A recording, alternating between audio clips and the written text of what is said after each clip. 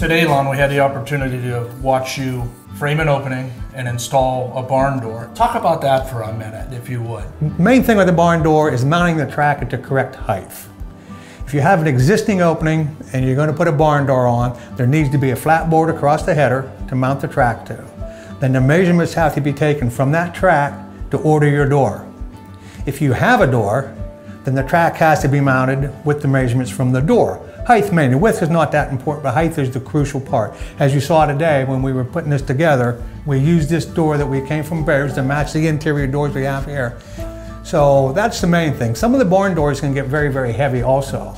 So it has to be mounted onto some solid backing before you can hang that door. And we were afforded the luxury today of being in a new construction job site, working with a somewhat standard rough opening, and then you dialed it in and framed your finish jam into the size that you needed to accommodate a standard door.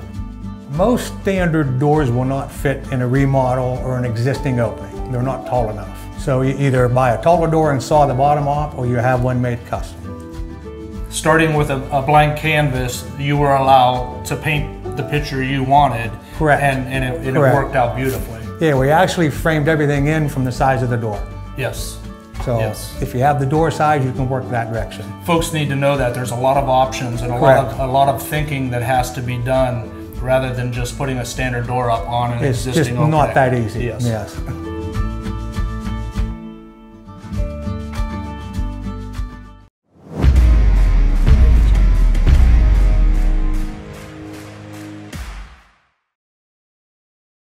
My name is Ben Baird. We're out here at Baird Brothers Sawmill in Canfield, Ohio today. Today we're going to be talking about the Copenhagen corner. If you've ever ordered a countertop off of us or acquired about a countertop, you may have been asked if you wanted a Copenhagen corner on your countertop. You may have been offended. We want to clarify things today. So what we're going to do is we're going to show you what a Copenhagen corner is. It's got about a 2 9/16 diameter, the Copenhagen can itself. And when we say Copenhagen corner, we're literally talking about taking a Copenhagen can and making that radius out of it. So let me go ahead, I'll mark this thing up for you guys. I'll cut it over here on the saw, we'll sand it, and then we'll go ahead and put an edge on it and let you guys see what we're talking about.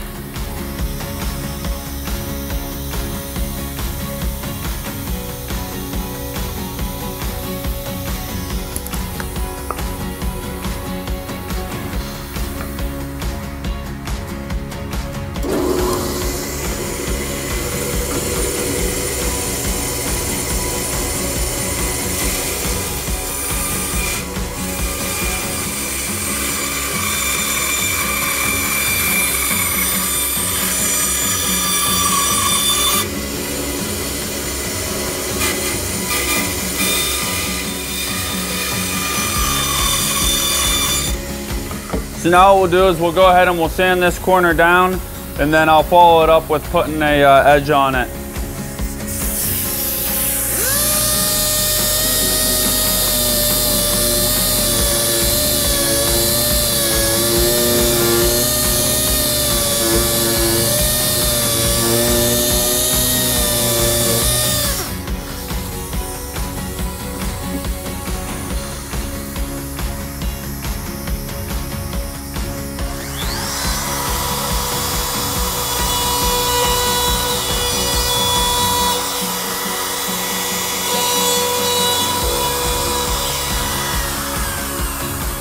We'll touch it up one more time with the sander.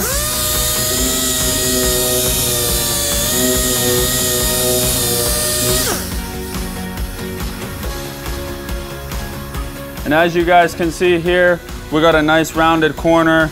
Like we discussed earlier, the Copenhagen corner. Unlike Copenhagen, these corners are not addictive. So there you are, that's a Copenhagen corner for you. Thank you and have a good day.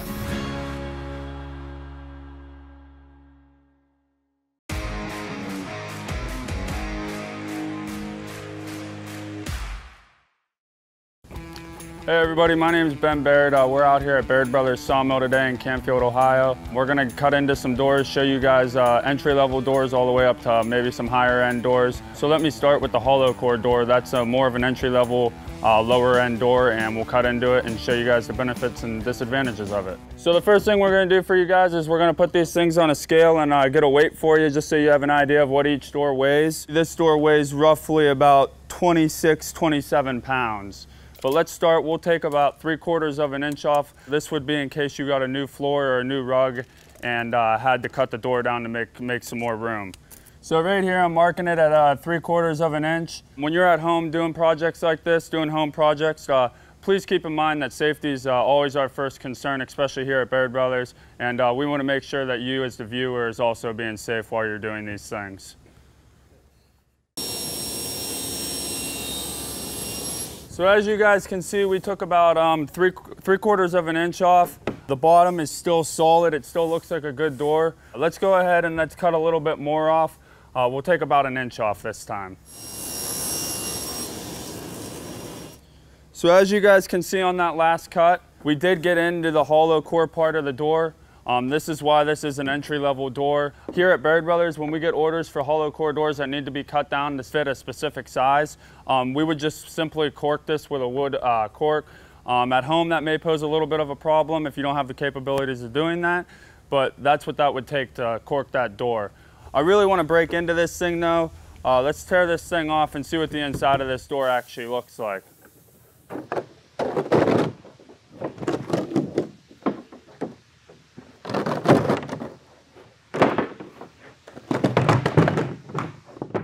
So kind of what I thought here, as you can see, there's really not much to this door.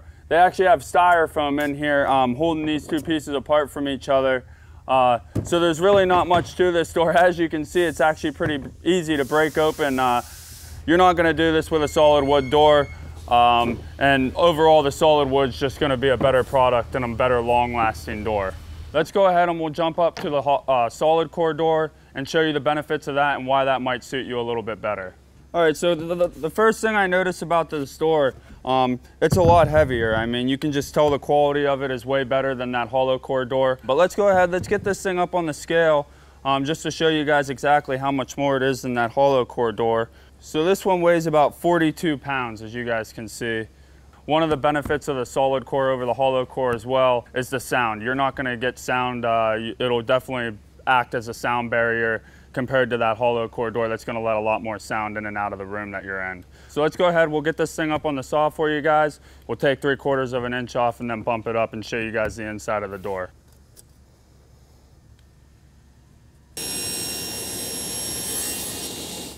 So as you guys can see, the bottom of this door is still solid, still a good door. We haven't breached into the middle of the door yet. So let's go ahead and let's take a little bit more off and see what the inside of this door really looks like.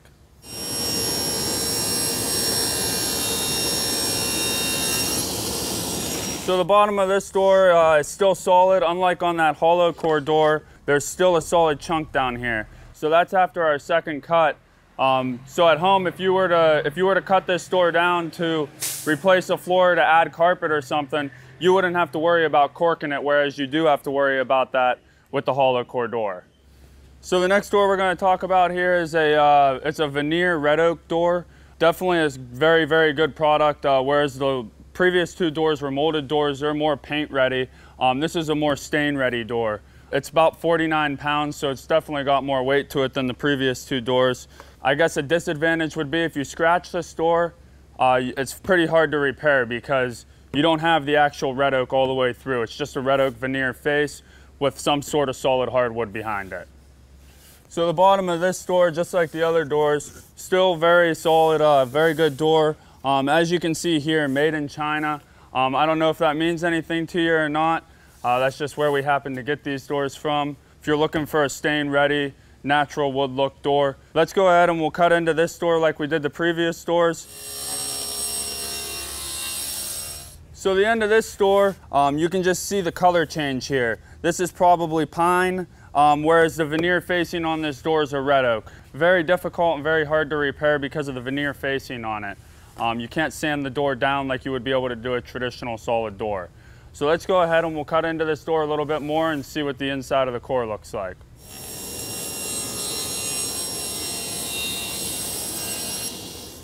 So once again, this door, it's gonna look the same. You can cut into this thing the whole way up. It's never gonna change. You still have your solid wood the whole way through.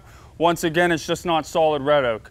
You have your red oak veneer facing with a solid pine interior on that. So now we're gonna go over one of our Baird made doors. This is a solid door. It's solid poplar the whole way through. You can order this door in any species, but today we're gonna be cutting into a poplar door. It's about 53, 54 pounds. So it definitely is a little bit heavier. We'll go ahead and we'll put it up here and we'll cut into it to show you guys that it's solid the whole way through. So with this door, unlike the previous doors, you can order this in many different species. You can order it if you want it paint ready, it can come paint ready. If you're looking for a stain grade natural wood look in your house, we also offer many species that can get you that look. We'll start by taking 3/4 of an inch off and we'll work our way up again. As you can see, it's solid poplar the whole way through. The rails are poplar, the door's poplar. It doesn't have that veneer face like we saw in the previous door. So let's go ahead, let's take a big chunk off here just to show you guys that it really is solid hardwood the whole way. So I took a pretty good chunk off this time to really show you guys. That's why this is your best option. That's why we strongly recommend that you guys come out. We'll show you all the doors. The solid door is definitely the best door. You might ask, which door is best for me? Well, I strongly recommend you to jump on our website, learn about our product, read about our doors, call one of our salesmen, come out to our showroom here in Canfield, Ohio. We'll make you a quality door that fits your budget and fits your style. Thanks for joining us today and have a good day.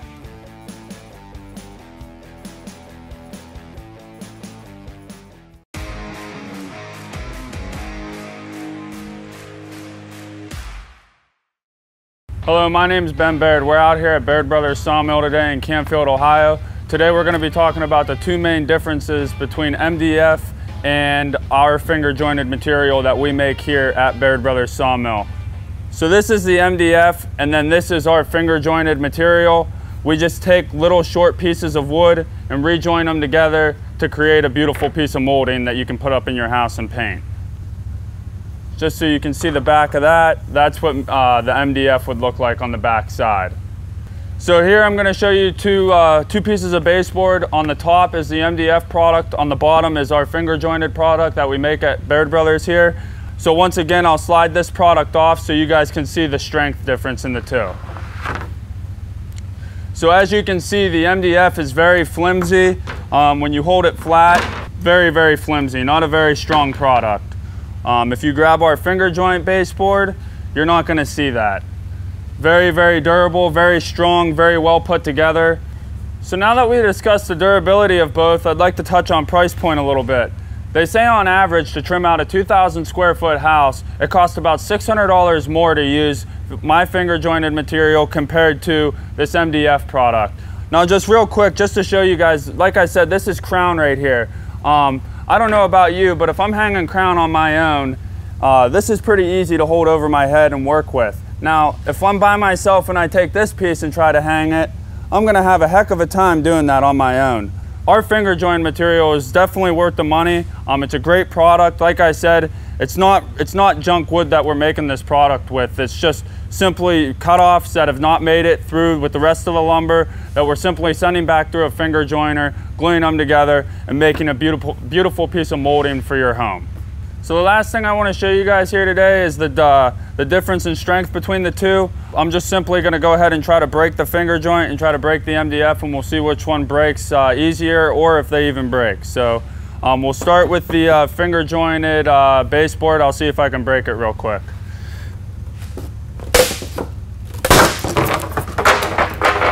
So we were able to break it, but let's see if we're able to break this MDF. That was quite a bit easier than the finger jointed material was. I guess you could see how much better our product is, how much stronger it is. It's far superior than the industry standard. You saw how easy it was for me to break that MDF compared to the finger joint material. I strongly encourage you guys to jump on our website, check our product out, read about our product, learn about it. If you have any questions at all, don't hesitate to call. We ship all 50 states and service all of Canada. So with all that being said, thank you very much for watching and enjoy your day.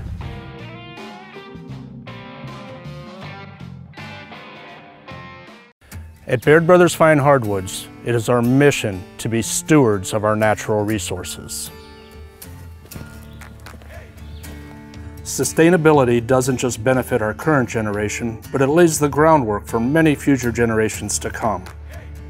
Using our natural resources responsibly is a top priority, and it starts well before the lumber reaches us. Timber is one of the most renewable natural resources, and when harvested correctly, will leave room for healthy new growth. At Baird Brothers, we effort to partner with responsible logging and sawmill companies that harvest in a sustainable way through methods like select cutting. These methods ensure that forests are maintained and will regenerate for generations to come. Once the timber reaches us at Baird Brothers, we take every step to ensure sustainability. We use nearly every inch of the harvested lumber and are constantly looking for ways to reduce waste. In receiving this natural resource, we take responsibility for it. We have to take care of it through the whole process, through the sticking process, through the drying process, into manufacturing, and then our finished products. We are able to use cutoffs for products like our finger-jointed molding line and workbench tops. We are proud to generate our electricity at Baird Brothers going back to 1981. Materials that would otherwise be thrown out are ground into sawdust, and we use that to generate heat for our dry kilns and our buildings. Even the heat produced by our off-the-grid electrical generators is reused to power our kilns. At Baird Brothers, we strive to have a small environmental footprint.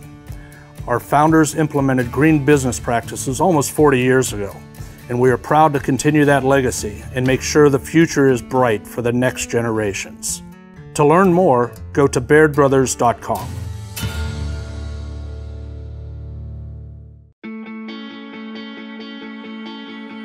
So here at Baird Brothers, one of the things that sets us apart from other companies is some of the technology that we introduce into our manufacturing process. Now, mind you, a lot of our products still demand the old 1-2 of a human eye and human hands.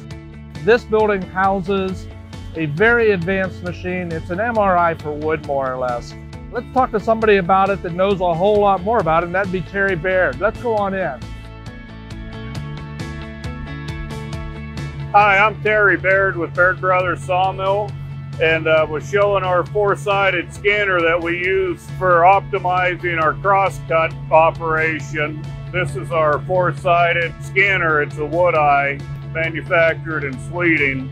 It's using a combination of cameras and lasers to check profile and defects in our lumber, and it allows us to maximize the yield of our lumber with precision detection. And it kind of moves us up in technology, trying to keep us on the leading edge.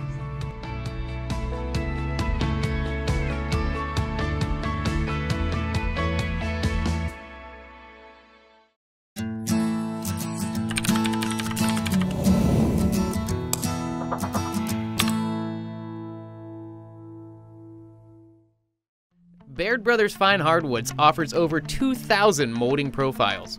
In our grinding room here, we have several thousand profiles. We're always, every day we're adding multiple profiles. We have this knife library available online for everyone to search through. They can select what size range they're looking for, or what architectural style. So you can go through that knife library, see if we have something that's a match to what you're looking for, or you can reach out to us. Send us a sample, send us a drawing, a picture. We can start with a picture to get your pricing, and we can match up exactly what you have and whether you need 10 feet of it or you need 10,000 feet. It's never a problem. Besides selection, Baird Brothers sells only the highest quality of fine hardwood moldings. This is determined by knife marks. Knife marks are tiny lines in wood created during the milling process by a knife cutting the molding profile. The amount of knife marks determines the quality of the millwork of the wood.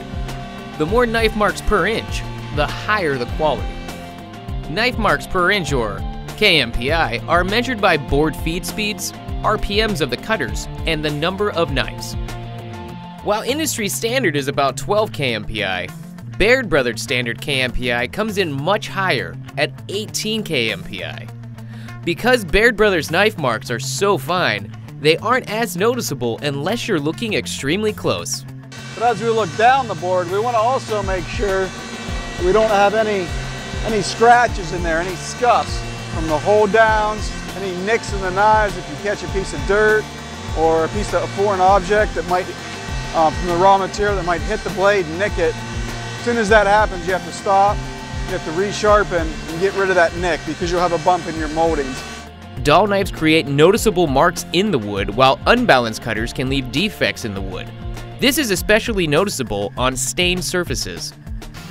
Nothing can go on out there with the molders until it comes out of this room. It needs to be sharp, it needs to be precise. If we have a profile that we've used for 20 years, we will be within a half a thou of exactly the same right now as how that came out 20 years ago. And that's the only thing that they will accept here. And that's the only thing that we will sell. This is why Baird Brothers has experts that weigh, balance, and precisely sharpen every molding profile knife. The knives we put into a head, the proper size, and then ground to the profile, which is done to a template.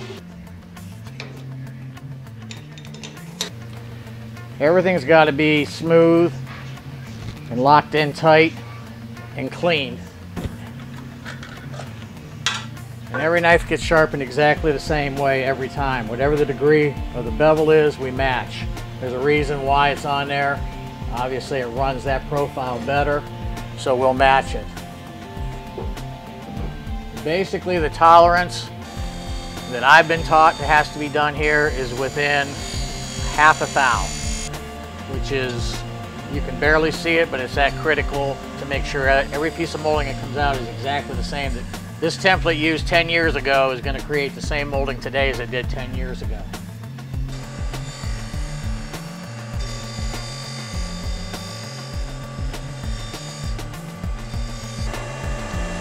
I can usually feel with my hands how sharp they're getting, and I can take my thumbnail and just actually take the thumbnail right off. It's as sharp as it's going to get. Baird Brothers Fine Hardwoods, America's source for fine hardwoods.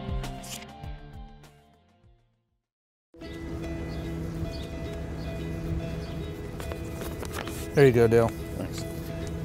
Hello, Steve Stack here at Baird Brothers Fine Hardwoods. Today we're just receiving some hardwood lumber, getting ready to start the process to manufacture some of the high quality dimensional lumber, one of the many products we offer here at Baird Brothers.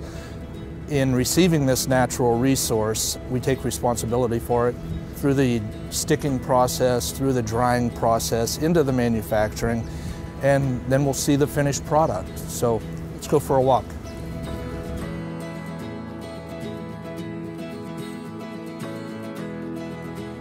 So we're in one of our rough lumber warehouses, and we want to discuss a little bit about our drying process and the importance of our drying process.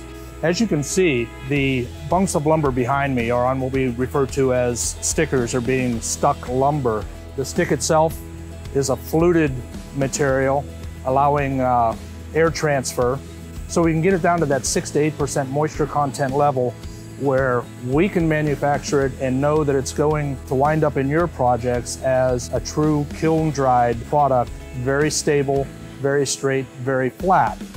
Baird Brothers takes a lot of pride in their drying capabilities, and we do it right.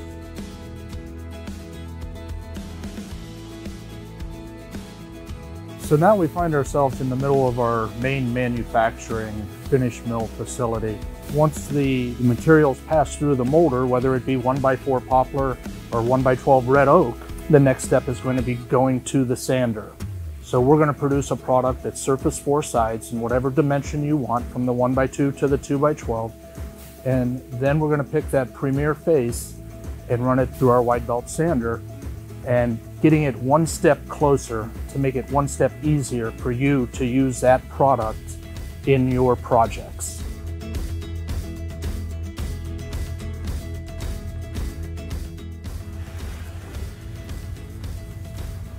Well, we made it over to one of our warehouses where we store all of our finished molding products and our dimensional lumber. Here at Baird's, we offer the red oak, the white oak, the cherries, the poplar, all of your native hardwood species. Every time one of our employees lays a hand on a board, it's an opportunity for us to make sure that you, as our end user, winds up with a high quality product, whether it be the ripping operation in our optimizing line or on our manufacturing floor as it goes through the molders. We stack the material. It's getting a set of human eyes on it again to ensure that when you pick it up here at Baird's, or whether we ship it to you across the United States, you're receiving a quality product. Hey, thank you for joining us today. It's been our pleasure having you. You want more information? Hit that subscribe button, hit the bell, and be up to speed on everything we have going on, new and exciting here at Baird Brothers.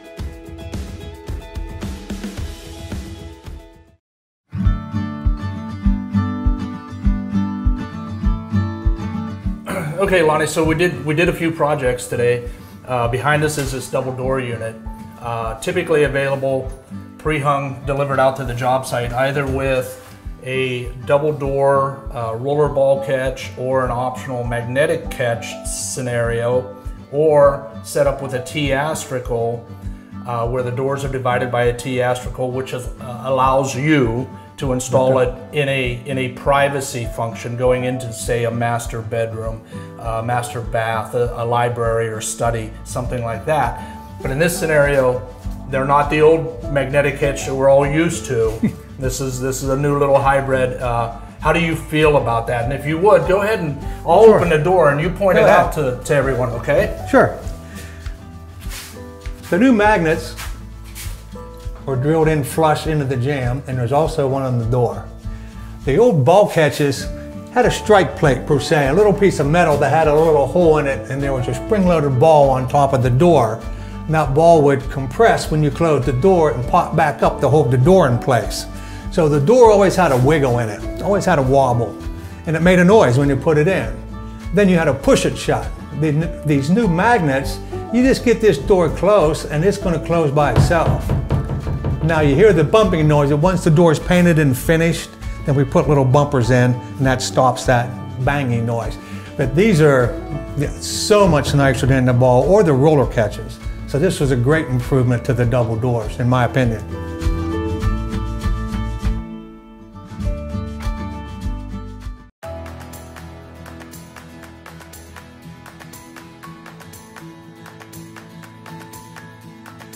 So the property we're on today is primarily a farm. The timber on it is extremely large. It's been growing for a long time. We select the trees that are damaged already, trees that are showing signs of rot. The timber we're cutting today is going to be used for a lot of things. We've got grade timber here that's going to go through the sawmill and be used for furniture. It'll be used for flooring. It'll be used for moldings. You'll get some good grade lumber off the outer jacket, the outside edges of the timber, and you'll also end up in the middle, you'll end up with a railroad tie. So for sustainability, the big thing we have to remember is it something we can continue to do forever? And by choosing to do things the right way, we can do that. Timber is one of our most renewable natural resources. We've got the ability to harvest timber today. As long as we do it the right way, we're selecting the right trees, selling them at the right time, and also have young trees always growing for the future so that my grandchildren and their grandchildren are also able to use those resources to meet the needs of everyday living.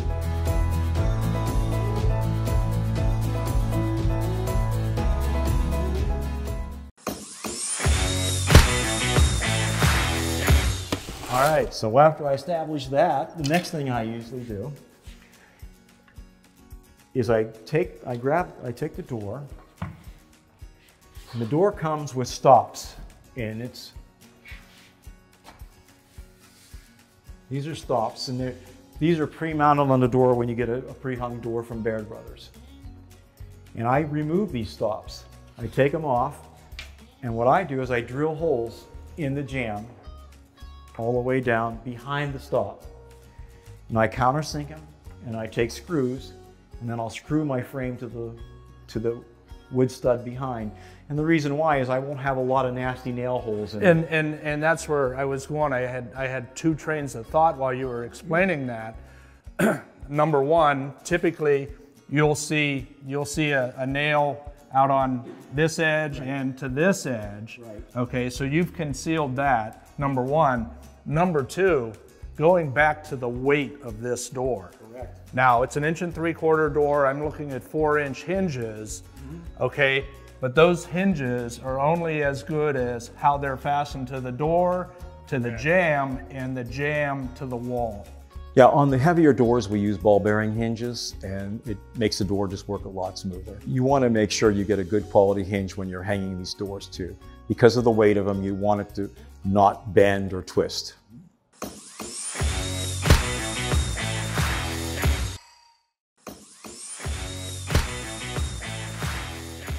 Hey guys, Steve Stack here, Baird Brothers Fine Hardwoods, back at Studio 3B. I have my buddy with me today, Paul Smiley Straharich from Master Plan Builders. How you doing, buddy? Good, Steve. Hey, glad to be here. I'm gonna pick your brain a little bit. There's a slim pickings, but go ahead. Okay. So you know, design trends right now. We're seeing a lot of it here. Anything from the contemporary still to the modern farmhouse to the rustic kind of farmhouse, right? Behind us here, this is one of the doors that we manufactured back here in our workshop studio. What are they looking at? Are they looking at some of the rustic stuff right now? Yes, we are doing some of this. It's not as prevalent as our craftsman look, I guess, right now, but the farmhouse look is becoming a popular look. And we do it, this is a little bit more of a rough sawn, but we do it out of some little refined materials like the white oak product. You know, you can achieve this, but get it in just a little bit more refined. And that's a good way to put it, because the craftsman look versus this is strict rustic. Yeah, This is strictly rustic. This is a part of our antique collection with the saw curve and the band marks in it.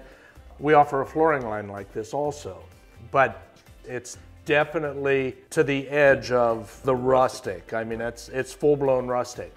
To your point though, you might do a conventional craftsman finish, the interior of a home. This might be a splash for, say, we'll take this door and use it as a barn door. Barn door. Right? Pantry door, we do a lot of different looks in pantries now, where we do some of this, even with an etched glass, or maybe a rain glass, something antique-y looking, looks really like the old days, and then this would really reminds me of. Exactly. And you did point out this with the saw curves, because that is something that you don't see a lot of, so people really have to like this rustic look. And if not, you can get into these panels, which are, traditional wood grain or traditional graining, but you don't get the soft curves or the quarter sawn look to it, where you do with some of the oaks and some of the more, the rustic look. This is starting to creep up slowly. Get a little bit of traction, get a little bit of traction.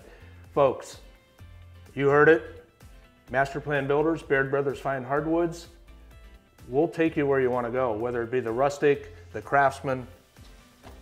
We'll fill the needs, right? You got it. Yes, All sir. right, Smiley. Yeah. Hey, thanks for joining me this morning. Appreciate it. Thank you.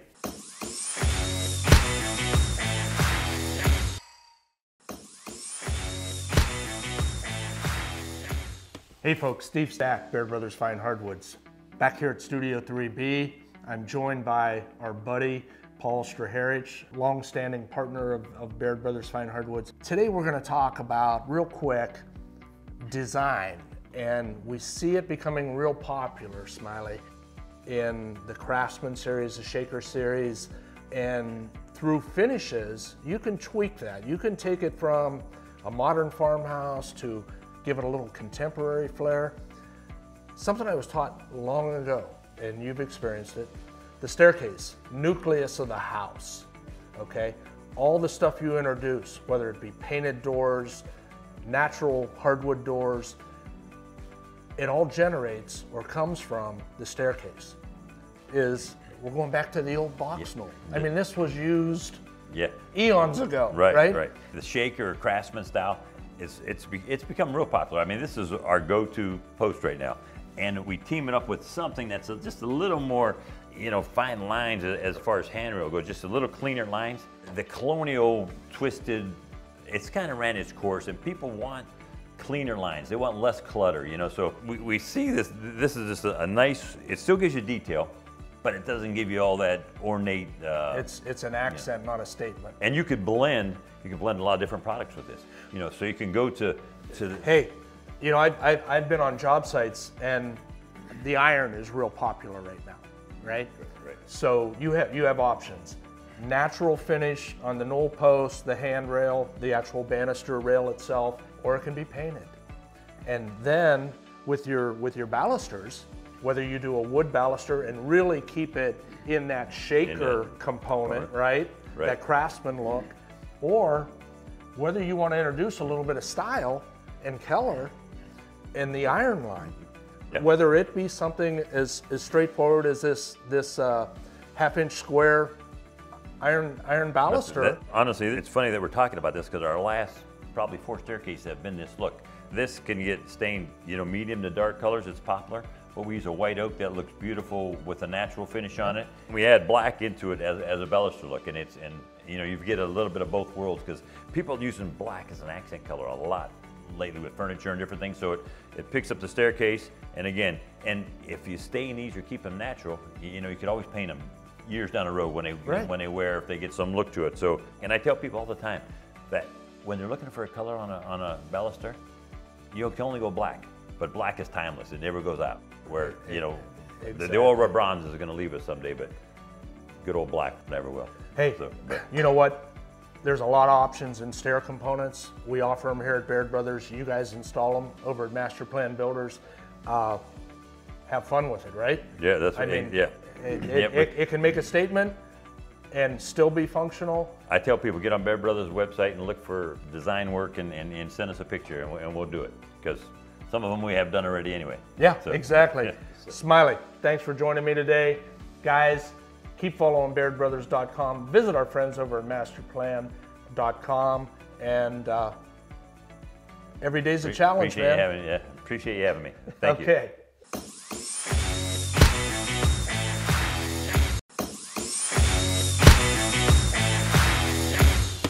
All right, Steve, we're back at the table saw here. I've only been woodworking a couple years, but for people who are just learning about the table saw, what are some things you would really want to hit home on to make them be able to operate it safely? Great piece of equipment. As with any woodworking equipment, complete respect is demanded from it. Mm-hmm. They're called accidents. Some are self-created. Other times they just happen on their own. You try and prevent. So we're working with the SawStop 10-inch contractor model saw. Uncrated this a few months ago, put it together, went together very nice, and it does everything we need it to do in this size shop. We approach it every time we start it up with respect. I've unplugged it because we're talking about it and we're gonna have our hands around the blade and everything. So when you're not using it, unplug it. Mm-hmm. You have your guide fence. The guide fence needs to be parallel to the saw blade. Why?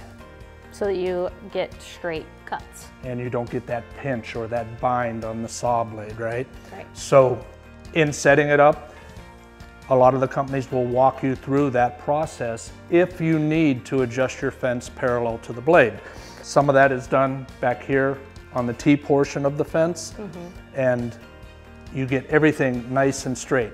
And you've used our saw before. There's no bind, there's no tension, so we like that. The fence is, of course, movable. Yep. You can run the fence on either side of this model. If you're doing cross-cutting work, you bring out this little guy. Okay. And just like our treads, if we wanted, we could set this up, maybe put a fence extension on the back of this, and use this as a push, and we're nice and square. This body and your blade assembly is 90 degrees square, right? Okay. Again, no bind. Right. The adjustments on this saw, you have a height adjustment controller over here, you have an angle set down below here, and that's important. Why? If I reveal the blade, okay, down here, and if we move this board into it, okay, this has all the safety precautions of SawStop. if your saw does not. If you run the blade just above the stock thickness, God forbid there would be a follow through accident, all right, you're cutting your finger, set at this height. If you crank that blade way up, you're cutting your finger off. Right. Right? So that's important also. And learn the equipment before you start your work. Be cautious, learn to be comfortable. Christy, over the last couple of years, your comfort level has probably came up. Yep. Through operating time, right? Yeah. What else about this saw do people need to be cautious of, and the different tasks the saw can perform? Two things that come to mind right away. For me personally, I'll be honest, I was pretty intimidated when I was first learning how to use a table saw. There's a lot of force here, but I learned to keep my body to the left side of the blade. So when I'm pushing material through on this side, I'm staying out of the way should this wood come back. So that's the main thing, is positioning my body to the left side of the blade. Another thing, this is a really important piece of equipment here, and this black splitter. This keeps the wood from binding back on itself as it progresses through the blade. It's called a riving knife. This is also an anti-kickback feature. You can see the little spikes on it. So once your wood passes through it, it keeps it from being able to come back on you. So those are a couple things that I really take to heart. So Christy, long and short of it, familiarize yourself with the table saw or any other piece of woodworking equipment. Go slow, learn it. It has characteristics. Be cautious of it and respect it, and it'll do a lot of work for you. Exactly. All right? Yep, I agree. Thank you. You're welcome.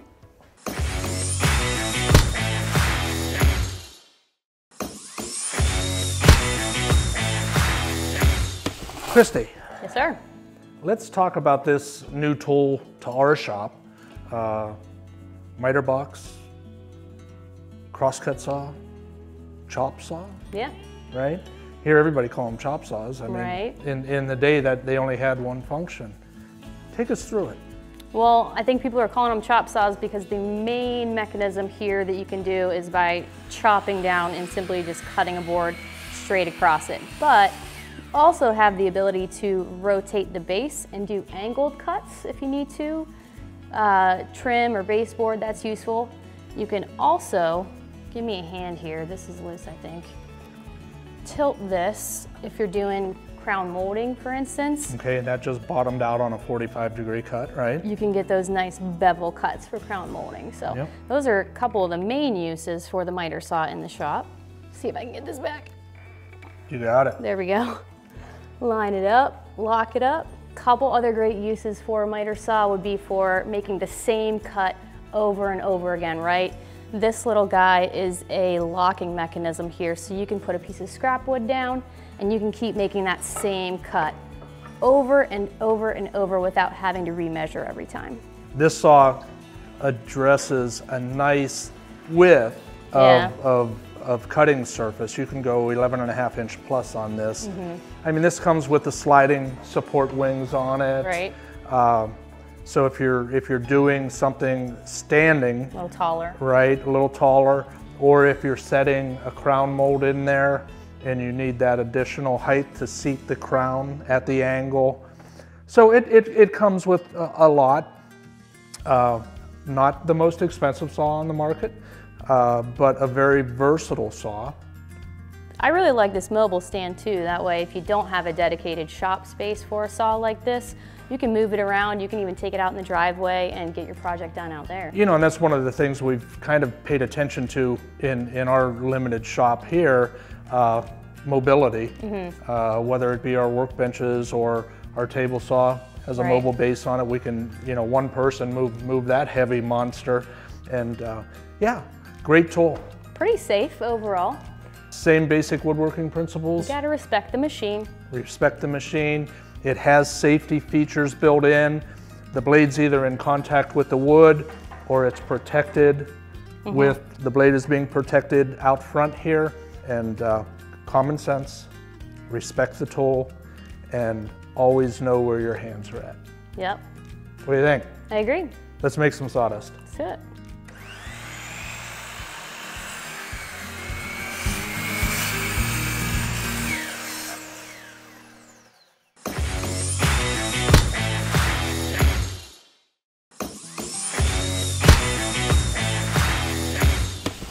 Hey everybody, welcome back. Steve Stack with Baird Brothers Fine Hardwoods. I find myself with a friend, Mr. Mike Jenkins, our resident woodworking tool historian, and we've had some conversation. Yes, we have. And we're going to dive in a little bit deeper.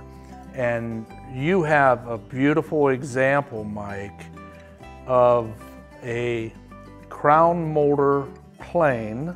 You brought this along with you today, and we manufacture a product today. Very similar. Very similar. And take us through the components of this crown molder. Okay, first of all, we have the body. This body is about 4.5 inches wide, probably 16 inches long. This is the wedge that holds the blade in place. The blade has a curvature. You can see that this cuts a big cove. When this plane was in production and was being used, it took a lot of effort to push this through a piece of wood. So these handles up here were to be used by the apprentice or the helper, and the helper would help pull this plane while the craftsman, the master, was pushing it and guiding it. And you can imagine, starting off with a piece of wood this thick or so, it took several passes to get this curvature. This is not an easy process. It would have taken several passes to get to this process. And Steve, you have this process modified in the 21st century. We do, and I'm standing here listening and learning, and you referred to the actual cutter blade, the wedge. Yes. So to my understanding, to the bottom surface of this, to start out, you're just going to allow a minimal blade projection past the sole of this crown molder. Just a touch, and every pass gets a little deeper, a little deeper, a little deeper. Until you accomplish the full profile depth of, that's not a fun day at work. That is a day's work. Right? So jump ahead. We have a magnificent crew in the shop, and today these are done on motorized molders, okay, taking the place of this early piece of a crown molder. Very specific. Our molders today, we accomplish a profile with different cutter heads. So this cutter head is the exact profile of that knife, of this crown molding. Our guys in our grinding department, extremely sharp. They work off of a master template, so we have consistency in our run. The cutter heads are inserted into a molder head. Circulating cylinder. A cylinder that slides onto a shaper shaft, more or less, and spins at a very high rate RPM. They're stationary, per se, and the blank molding board passes underneath or over top of. And that's the exception, because when this plane was used, this is a stationary piece, and this is what moves. Just the opposite. Yes. Just the opposite. This machine has a nice little on and off switch. This machine has a very ugly on and off switch. But think back, how many miles of moldings that thing may have made. Well, you think about a room, 16 by 20, what you got, 16, 32, 42, 62, 80 feet of molding just to go around one room. Yes, and a lot of the more well-to-do homes in the day crown molding was throughout. Yes. The entire home. And it wasn't a singular piece of crown. It may have been a compound crown of 3 or 4 components. Right. There was a lot of time spent just making the molding to make that room look pretty. Just like us, we address our sawdust situation daily. And I'm sure they had a cleanup crew at the end of the day too, because they were making some shavings. Right. Right? Well, hey, Mike, thanks for sharing that with us. Folks, stay tuned. We're gonna have some more conversation. We're gonna talk about some other tools. I look forward to it. Having too much fun, Mike, thank you. You bet.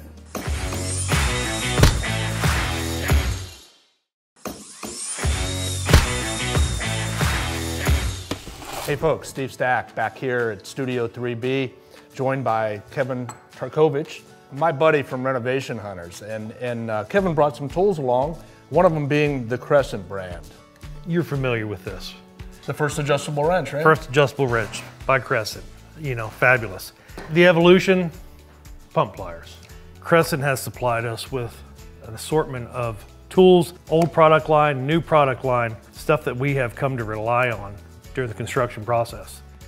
Not only have they outfitted us with some nice bags. I like that. I really like that. The trusty tape measure that you can never find. I think we have maybe 40 of them, and we still got to look for them. Innovative feature. This is the highlighted. It's called the Night Eye. So for failing eyesight or low light conditions. You're holding that out a ways. You can see and it. I can see those 30-second hash marks. Yeah, definitely. So, you know, that's become a critical tool. Now, probably if any of you have had a father who had any carpentry skills, you have broken multiple ones of these in your childhood. I know I have, but it's the old trusty foot rule. I mean, you can't go wrong. It's old proven tools, just like their Crescent wrenches, that you know, you've come to rely on in the construction business, especially doing trim carpentry. This, invaluable. Everybody's had some form of speed square. This one with Crescent's adjustable. So anybody that's ever used them, right? I mean, you and I, it's in my right-hand pouch, right? It never leaves there. But the convenience of this being in your pouch in the closed position, but let's say that I'm taking and I'm using this not as a marking tool, but as a straight edge, and I'm cutting a piece of 1x12. Now I have a beautiful saw guide, and I'm taking that entire 1x12 cut. Or, like I say, the convenience of collapsing it. You still have nice clean edges in my pouch, out of sight, out of mind, but at hand. This one won me over out in Hyannis, Nebraska. That's where I was first introduced to that, and I thought, that is too cold. You know, there's multiple things you can do with a square. If you're doing roofs, hips, common, all of that, alignment, you know, scoring, it's all there. It's at the ready all the time. I think, you know, I utilize that to lay out the stair treads, the risers, on the porch out in Hyannis, which you would normally need a 12x24 square to do. Framing square. And for trim, all that, you can generate your reveal off the edge. And when your trim doesn't go well, you might need a little adjustment. There's two must-haves right there, right? This is a nasty little cat claws, I call it, right? That can get into some places and dig some nails out. It's got a nice edge on it too, but that little guy. That's your finessing. This gets you serious before you get into the big stuff. Right. But they all get the job done. Have these nice little shears that Crescent has come out with. Metal cutting, leather. You know, I think Hal actually uses these. He keeps them in his vest for pruning branches, and then also, I think he's dressed some game with it. That's got a nice serrated edge on that one blade. Yes, sir. And really, the quality of the weight and the feel and the ergonomics of it, they're really nice. Fits right in your hand. Go ahead. I love this one. Ergonomics, there you go. So this, not just the pliers. Flip it over, now you have a strippers, which 2 tools in one, but it doesn't sacrifice the integrity. You know, sometimes you get multiple tools that can do 2 jobs, but there's a weak point. These do not have a weak point. And like if you're doing some electrical work around the house, those are two great tools to have. A very good set of pliers and cutters, and then the ability for wire stripping. The Crescent brand has really evolved. Their hand tool line has been exceptional for us. To go above and beyond, they've also created some saw blades, which has been the key saw blade for us to utilize in all our cutting equipment for Metabo tools. And folks, I've seen these little guys in action. These blades take a beating. At the same time, they give you that performance cut that you need in doing trim work. So folks, Crescent Tools, trusted partner of Renovation Hunters. Take a look online. If you're looking for some tools for hubby or the significant other, man, it's some great accessory tools. Check them out. See you next time.